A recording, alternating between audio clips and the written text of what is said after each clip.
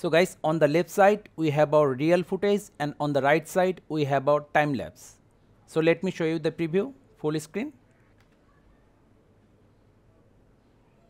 Bring the footage to the timeline, then go to video, speed, increase the times. Now the duration, on the left side we have our original footage length and on the right side we have our compressed footage length. Let's zoom into timeline.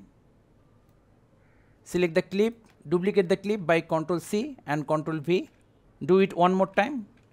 Now select the second layer, go to speed, times, click on the down arrow. Now the up arrow, make it like 9.5. Then the third one, same, down arrow, up arrow, 9. Now select the second layer again, go to video, opacity, bring it down to like 70%, and the third one like 50%.